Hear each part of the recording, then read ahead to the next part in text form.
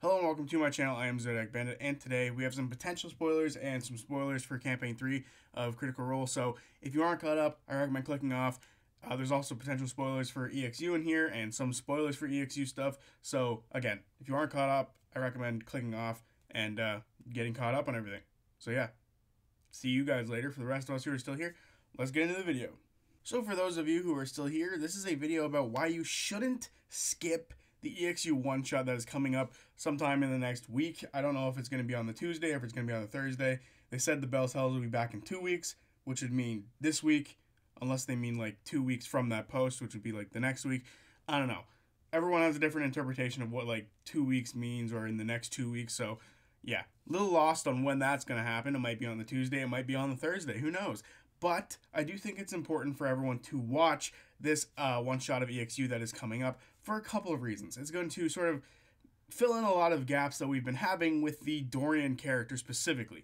Dorian is a character who we've had throughout the entirety of Campaign 3 / the beginning of EXU, and we've known him for a long time. It's been like 3 years now, maybe. I think we're pushing 3, maybe closer to 2.5. And this character has been around for a long time, longer than most of the Bell's Hells. So realistically, this is a character that we've known for a very long time, and he even came in for the opening for the first 14 episodes. Dorian Storm was in Campaign 3. So he is a very important character, and a character that a lot of people have been wanting to see come back ever since he left. And we eventually got him back in the 2-shot for Kymel, which happened, and then now we got him back at the second half of episode 92 when we caught up with the Crown Keepers, and now we're getting this EXU One Shot. And this is a character who they've been sort of communicating, they being the Bell's Hells, have been communicating with throughout the campaign. Now, it wasn't until episode 51 where that sort of communication stopped abruptly, and then it wasn't until a little bit later, when the group came back from Ruidus, that Orym tried to communicate with Dorian after learning that sending spells were working again, but he got no answer. And this sort of EXU One Shot is potentially going to answer why Dorian didn't answer him back. Now, of course, it could have just been like the little, underwater monster that they fought that was messing with them, because that was a problem. But there might be another exterior reason as to why Dorian wasn't communicating with them. And I think the EXU episode is going to answer it, and I think it's important for everyone to watch this episode for that reason. It's going to answer a bunch of questions about the Crown Keepers, specifically Opal and Dorian, and that's something I want to talk about here today. So when we're talking about this EXU One Shot, the outcome of this EXU One Shot is more important than what's going to happen within. Where all the characters end up is far more important for the grand scheme of Campaign 3 than what happens to the characters within this episode. Now, of course, they both correlate with each other, but it is more important to sort of think about how it ends and where people are going to be going from there. And there's 3 different outcomes that I can sort of think about for each character, and I kind of want to go over each of them briefly and sort of talk about how I think it could be important to Campaign 3 or how it could be totally irrelevant to Campaign 3. So let's get started. I do want to mention one thing before we start diving into where I think a lot of these characters could end up, and that is how the second half of episode 92 started. It started with the characters talking about how they feel like detached from each other in the group. Furai is more focused about her, her sister and things going on with her. Morgan is literally saying that any moment in time she could literally like turn on the group or leave the group if the Matron of Ravens want her to. Opal is obviously feeling sort of connected to the crown on her head and to Lolth the Spider Queen, and she's feeling dark and feeling evil, so she's literally like feeling detached from everyone else. She literally sneaks off and mumbles to herself at night when she needs to because there's this thing on her head. And then Dariax is sort of torn between sticking with Opal or sticking with Dorian, and he wants to stick with both, but he feels like there's a separation between them. And Dorian literally says he doesn't feel right like traveling with this group. He feels like something is missing going on with all of them, and like he feels like he needs to leave to find where that is, like what's missing with him. And I think that was like the biggest indicator that he's coming back to Campaign 3, because I think what he's missing is the Bell's Hells. So realistically, this whole EXU thing is setting up the group separating in some form or fashion, whether it be positive, whether it be negative. It has been set up that they're going to separate. So I'm going to start off with Furai and Morgan. These are 2 characters who have sort of gotten very little over the EXU time frame, right? Like Furai only got like 3 episodes in the original EXU, and then she came back for the 2 episodes of Kymel, and she honestly didn't get explored too much in that time frame. There was a little bit of exploration surrounding her sister and her connection to the Wild Mother, but that's realistically it. We didn't get too much about her. So she and Morgan are the two who are sort of hardest to place in all of this. I do think that there are 3 outcomes for every person involved in this. One, the really boring one, is they all die. And I think that's really boring, and I just want to throw that out there right now. Them dying is a possibility, but is super boring. So everyone with this outcome can die. So then there are 2 different sort of outcomes that are both positive and negative. So the positive one for Fiora Rai is, I think that she, with her connection to the Wild Mother, could potentially go and sort of aid with the fight at the Malleus Key. Because her connection with a god, the god might ask her, hey, you need to do this. It's a higher calling than sort of dealing with your sister. And I think that is a potentially like good way for the character to be sort of involved in Campaign 3 still, and not necessarily be needed in the Bell's House. That she's going to join the Malleus Key sort of assault, and that is a good spot for her because the Wild Mother wants her to go there. The negative outcome is that she sort of just leaves the group, because the negative outcome will come with Opal's sort of ending. But I think the negative outcome is the group separates. Not all of them are dead. Some of them might be dead. But the group separates, and I think Fiora Rai sort of just goes off and deals with her sister and the Nameless Ones, the sort of gang that her sister is part of. And I think that is a negative one because she's not helping people anymore. She's going after a selfish sort of goal to deal with her sister. And I think those are the 2 likely outcomes for this character. Unfortunately, Fiora Rai doesn't have too much going for her as of right now. I think there is definitely room for the character, but as of right now, I just don't think that she has like the most development for me to be able to say like, oh, there's going to be this deep thing surrounding her, but anything like that. I think she is either going to help at the Malleus Key or she's going to leave and do her own thing. Those are the 2 outcomes if she survives. And then Morgan is very similar to Fiora Rai, where she's got far less episodes than everyone else in the Crown Keepers, and it's kind of unfortunate because that means we've seen less from her. She literally showed up in Kymel and then is in the half episode that we got before and will now be in the one shot that's coming up later. So realistically, she's got 3.5 episodes, and there's been very little room to explore her character. There was a little. She got a little bit of time dedicated to her in Kymel, but it didn't give us too much. Most of her, what she wanted to do was leave Kymel, and now she's left Kymel. So with Morgan, the positive outcome for her and the negative outcome are kind of the same. One is she joins the Malleus Key assault in the name of friendship with, with Fiora Rai, doing it for Dorian, with Dariax, for Opal, etc., etc. The negative one is that she's sort of being told to do it by the Matron of Ravens because the Matron of Ravens wants to save her champion Vax.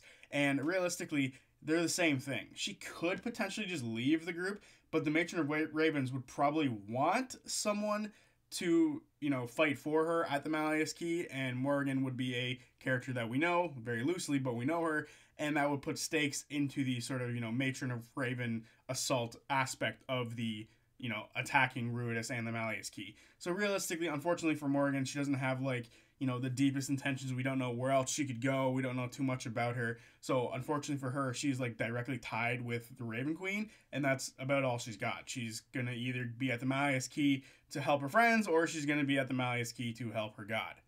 And then we have Opal. Now, the weird thing surrounding Opal is she seems to be the crux of everything that's going on within the EXU One Shot. And she is the literal antagonist of the whole thing because she's being taken over by the Spider Queen. She's literally fighting her friends, which I think is actually a very unique place for her to be in. And I think Amy is having a very interesting time being by herself at that table, which was really interesting. But the outcome for this character is, honestly, it seems like it's going to be negative no matter what happens to her. One, the Crown Keepers are able to remove the crown from her head. That is what Fiora Rai's goal is during the fight. So for her to have the crown be removed would be positive. It would separate the connection between her and Lolth. But apparently it's going to cause significant damage and might even kill her. So the positive outcome, which would be Lolth doesn't get a champion, is likely going to result in the death of Opal. So it's still technically negative for Opal, positive in the grand scheme of things. It just means that Opal won't be controlled by somebody, but she won't have any control of herself because she'll be dead. And the other likely outcome for Opal is that she sort of embraces or accepts the toll here with the crown, that she accepts the outcome and she becomes the champion of Lolth, the Spider Queen. And I do think that this is more likely out of the two because it just makes more sense. There seems to be a lot of control. There is no going to be winning over the crown. The crown seems to be doing this regardless of what Opal wants. She is constantly like exerting black ichor coming out of her. It's making her feel gross and disgusting. The crown is asserting dominance over both Opal and Ted. So realistically, it doesn't seem very positive for this character.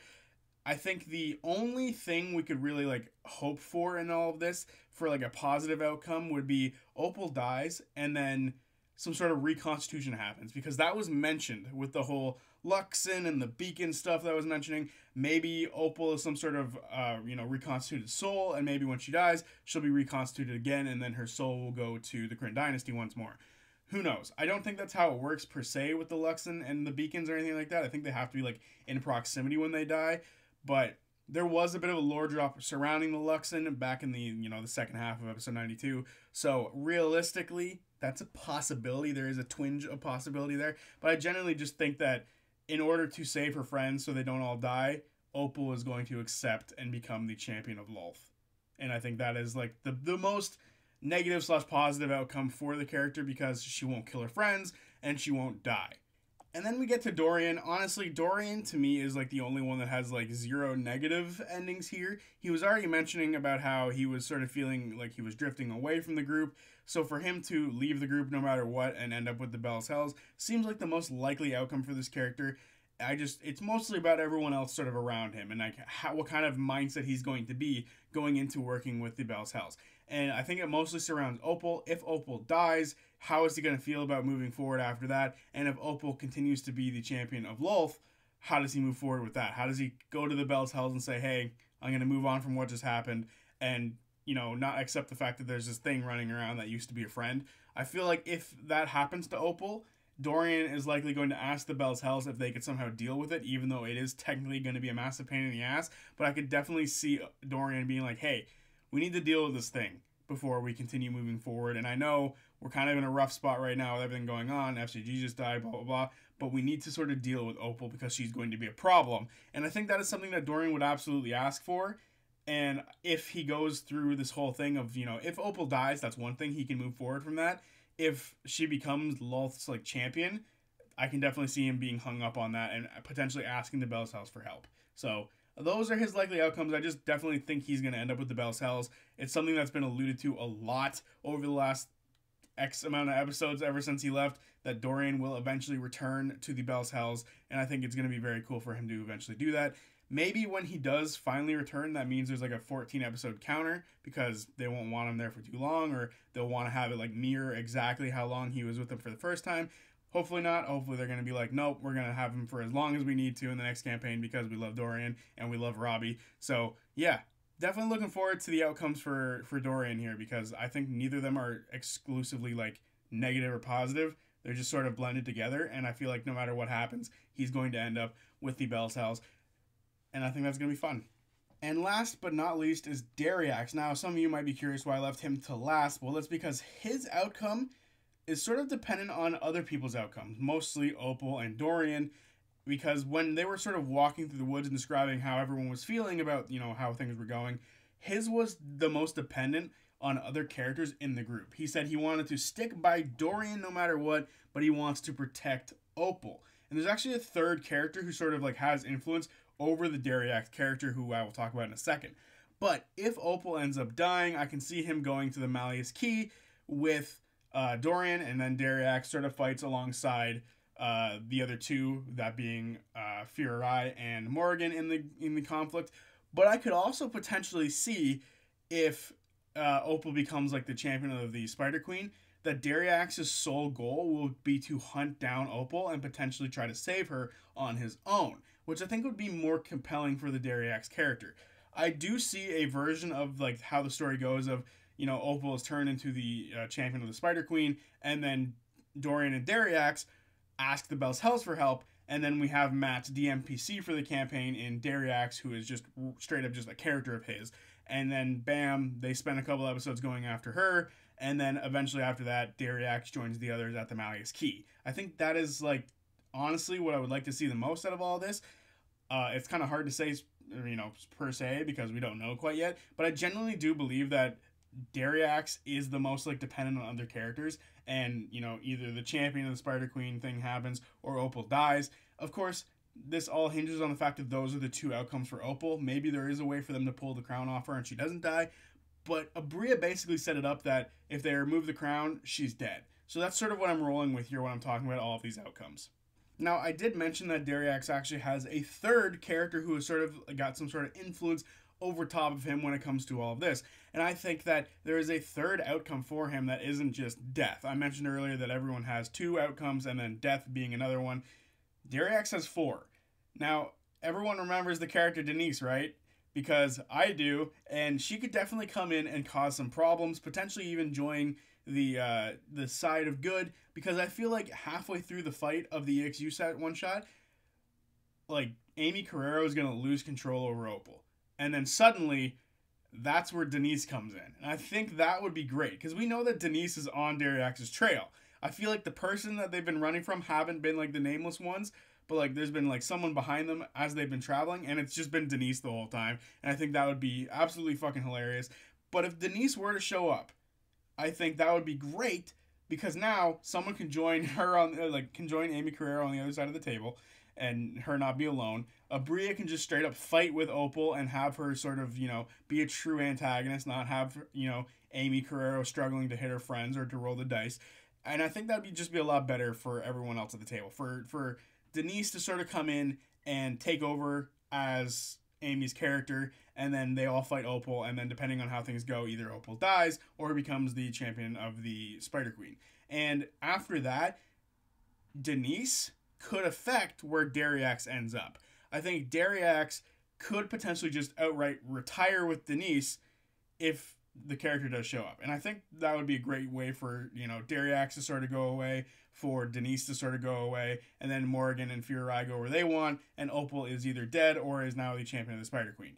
So realistically, a lot of these characters get tied up really nicely with Denise showing up. Specifically, Dariax and Denise get tied up really nicely with the two of them going off, living whatever life they can for the rest of the days that potentially are still around, because Rudis might end everything, but who knows. And I definitely think that that is a nice way to sort of wrap up Denise and Dariax, because we learned a lot about Dariax through Denise, and I think that is just a nice little way to end the Dariax character, and that way we don't have to have a DMPC, because there's going to be 8 players at the table, with Dorian joining the group, and Sam's new character hopefully joining the group, and hopefully he didn't say, see you in Campaign 4, and fucking meant it, because that would suck ass if Sam actually meant that. Like I said at the beginning of this video, it is important for us to watch this one-shot of EXU to know where all of these characters end up. Specifically, Opal, Dorian, and Dariax. They're the ones who are sort of like the most important to all of this, how they sort of play into everything, because like I mentioned, their parts in everything seem to be the most important, because Dariax is a big support character for a lot of the players, for, specifically Dorian and Opal. So where he ends up is kind of interesting. He could either be sort of seeking vengeance against Lolth, and then he could either be aiding Dorian, or he could be retired because of Denise. But I do think knowing where these characters end up is extremely important, because there's been a lot of crossover with everything going on. EXU has crossed over a couple times, specifically with sending messages and scrying. So it's very important for us to understand where these characters end up, because they've been a part of Campaign 3. Yes, it's been in the background, but it is definitely very important for us to know what's been happening with them and what happens to them now, because of their sort of crossovers with Campaign 3. And it's a nice overlapping story. There's, in every story you read, there are characters doing anything at separate times that we don't necessarily see.